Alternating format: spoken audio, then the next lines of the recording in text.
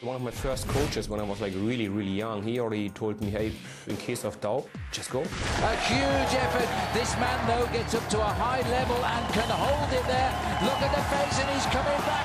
The determination of Voigt to triumph on the day. That was an extraordinary finish, without doubt. If you try to win, you might lose. But if you don't try to win, you lose for sure.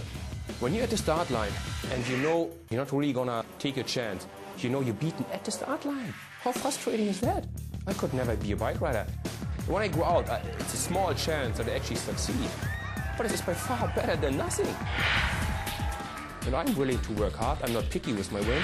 If it's a time trial, a stage, or just a normal race, if there's a chance to go for it, I will do it. You know, and I'm not shy to do 180, 150, 100-kilometer breakaways in order to get there. It's better to take that small chance in your hand, make your own destiny, instead of like just waiting for other people to basically just drop you off the wheel and you go, nah, that's another missed chance.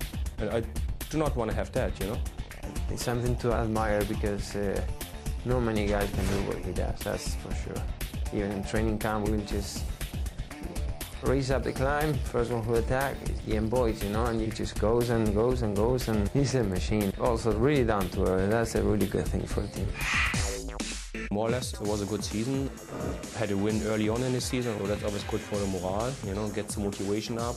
I've been around for some years now, and people watch the way I like to win, or the way I think it's the safest way to win is arriving by yourself. So they know that I want to go out with a group, try to split it into smaller and smaller pieces.